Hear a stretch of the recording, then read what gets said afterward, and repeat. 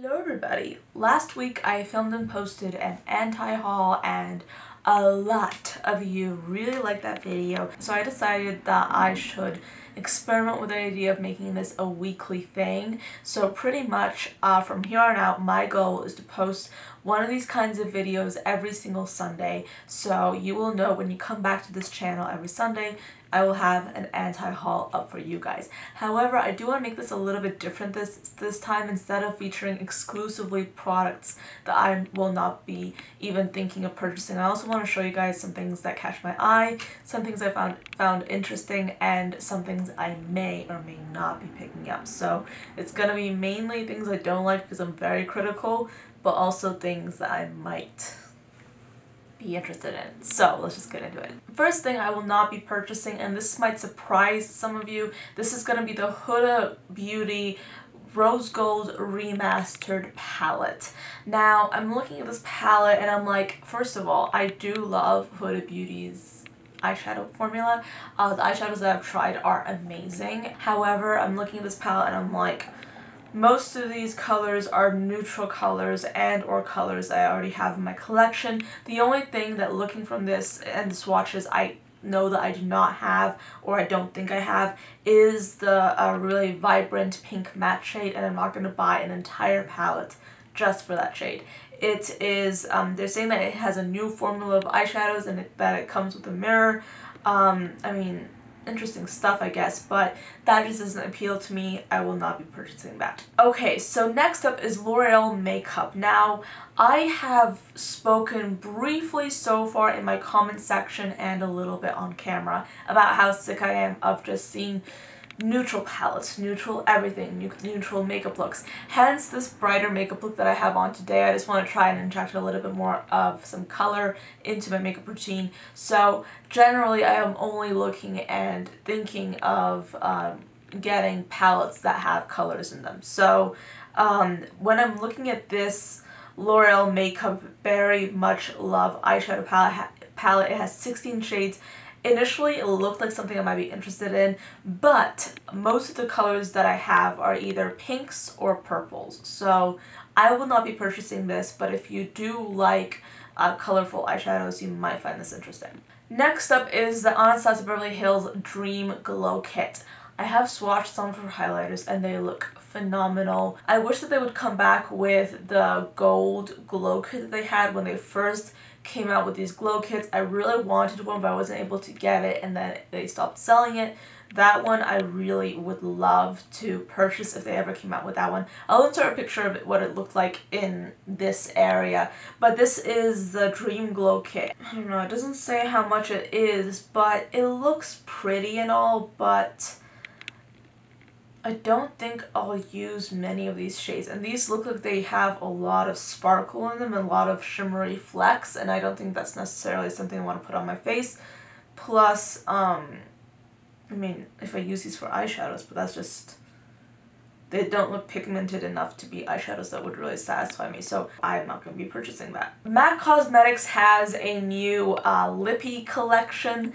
I believe it's supposed to be a MAC Oh Sweetie lip color, and it is packaged with sprinkles and different scents. Apparently it's limited edition.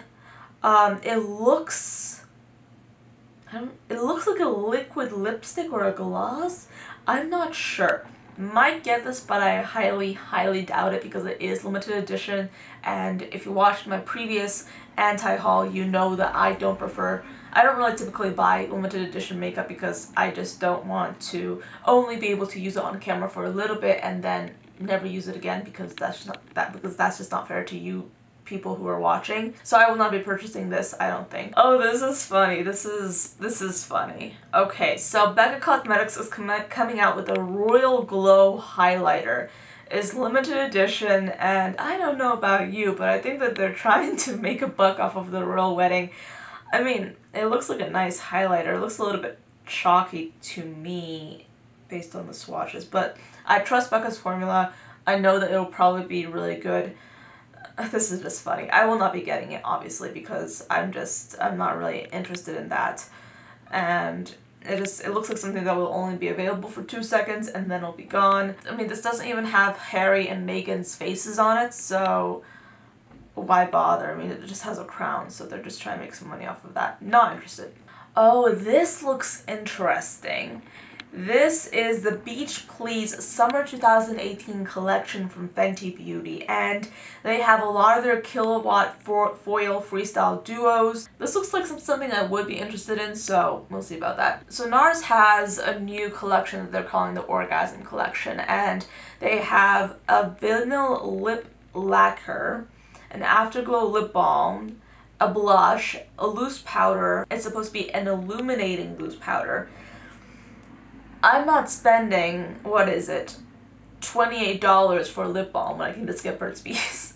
And no, I'm not getting that. I haven't even tried the Orgasm blush.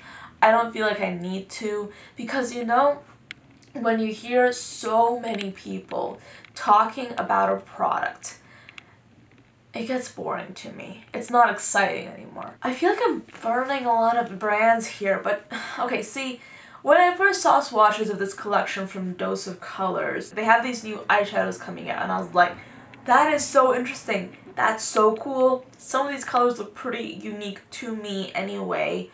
But then I saw the price. The price is $20 per eyeshadow.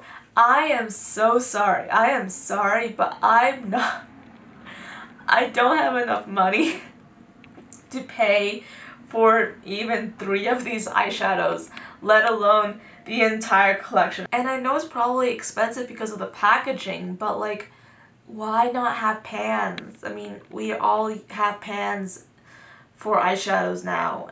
I mean, they look beautiful, but they're so expensive, and it's not worth it if it's that much. I mean, that's $20 for a single eyeshadow. That is way too much. Ooh, Sugar Pill has some nudes. Do I want them? No, I do not. Okay, so this is the Sugar Pill High Tea collection. It's supposed to be a collection of liquid lipsticks. They have several shades. All of them look like they are pretty neutral mid-tone pinks. I'm not interested. I already have so many shades like this in my own makeup collection. I haven't tried their formula, so I can't speak for that, but I will not be purchasing this just because I feel like I already have so many colors that are very similar to this, and I do not need any more. So this is something that I was actually kind of hot and cold on. Now I've kind of made my decision. This is a Perception palette by Shayla and ColourPop. I like ColourPop a lot, you guys know this. And when I saw this palette, I was like, yeah, I want to get this palette because it looks so pretty, and it really is beautiful. It is a wonderful palette. I love the way that she has neutrals, but then she has color. However, will I be getting this? No, I will not, because I already have so many of these colors already, and to be honest, I do not need another palette that looks like this. I already have several. So that's not something that I need, but you guys might find it interesting if you're someone that likes your neutrals but you want to get a little bit into colorful makeup. You might find this interesting, but just because they have some really good quality products for a cheap price doesn't mean that I think it's a good idea to just go out and spend my money, even if it's not a lot of money, on a palette just because it looks pretty and just because everyone's talking about it. I don't think that I'll be using this palette much after the hype dies down, and it's just something that I like, but I already have similar things to this palette, so I will not be getting it. This is confusing to me. Maybelline has dropped a Lemonade Craze palette with 1 yellow shade in it. What the heck? I mean, okay, this is... okay. This is actually kind of... I don't want to make this negative. This rubs me... This makes me feel weird. This makes me question everything. What were they thinking? I mean, this is a neutral palette, but it looks like they took out 2 neutral colors and put in a random yellow and a random red. This is like we talked about last week when Urban Decay was coming out with their light beam palettes, and I was like, what are they trying to make happen with this orange and with a random purple stuck in there? This is the same thing except in a bigger format, and it looks like a square. I don't understand this. Why name a palette a lemonade palette when you only have one yellow shade? Tell me why. I mean, if they were going to go with the lemonade name, let me tell you what I like to see. I would love to see a palette with many, like, with probably like different tones of yellow in it. Maybe like some yellow metallics. You could like you could put a lemon yellow, but you could put some dustier yellows so you could put them in the crease. You could even try a gold in there. Everyone likes a gold. Well, not everyone, but a lot of people like gold. Instead, you have a palette that is the most neutral palette ever that could have been called a lemonade palette. And then they have that random red in there. It's called Ice Pop. That red is called Ice Pop. I guess they're trying to do pink lemonade? But, what? I'm not getting this. If you haven't already realized, I'm not getting this. This also looks like it was thrown together. It doesn't look like they had any thought behind it, except someone went and got like a margarita or whatever. I don't really know my drinks, but it looks like someone got like a margarita or a lemonade and was like, oh yeah, let's make a lemonade palette. But like, since they're scared and they don't want to take any risks, apparently, they only put one yellow shade in there and one red shade and then made the entire thing neutral. I don't get it. I mean, why call it lemonade then? You could call it like, I don't know. You could call it the Naked 500. I'm sorry guys, I don't understand. I really don't. I mean, when a company is so big and it has all these resources to create some really amazing products and they don't, it's not something I can easily understand, honestly. Next up is something from Physicians Formula that I actually am interested in. This is called the Butter Box Collection, and it looks like it's really inexpensive. They have a butter bronzer in there, they have a blush, they have a body butter, and I think a highlight, and also a fragrance. I am interested in getting this because I, as you all know, love the butter bronzer, and I know that I am able to go through these.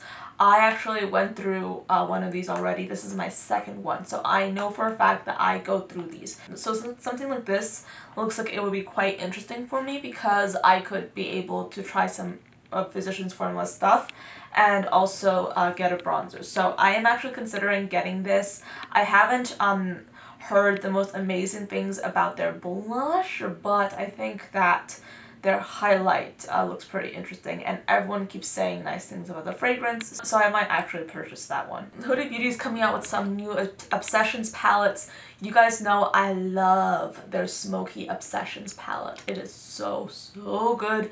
It is a neutral palette, yes, but it is one of the most amazing palettes I have tried so far. It is really good.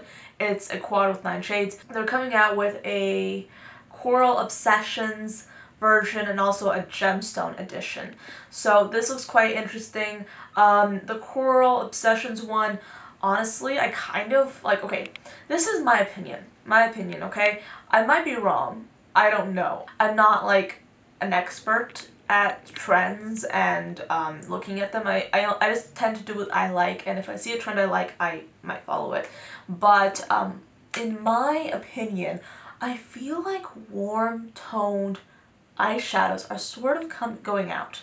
You know, like just going out of style. I feel like more and more people are realizing how much they like cool tones and more colorful makeup too, and I love that. So I feel like that's gonna be the new thing soon. Well, maybe not soon, but eventually it's gonna be the new thing, cool tones. And the other one, it looks interesting. I mean, I might swatch it, and if so, I will see if I like it or not. But I want to swatch it myself. So far, I mean, the online swatches look great, but I just want to try it out for myself and see if I like it or not. I do see a lot of purples, and I do have purples in my collection. I also have something similar to that green, I can tell you right now, and that blue, so maybe I won't get it, but I'll swatch it and see what happens. So that is pretty much the end of this video. Thank you so much for joining me and staying with me till the end. This was a little bit haphazard than I would have liked, but I will try and work on these videos and make them better for you guys and give you more organized version of my opinions on things. But I hope you guys enjoyed this one. If you want to see more of these anti-haul videos, be sure to give this a thumbs up. I'd really love to do another one next week and the week after that and just make it into a series like I said before. And yeah, I guess I'll see you guys later. Bye guys.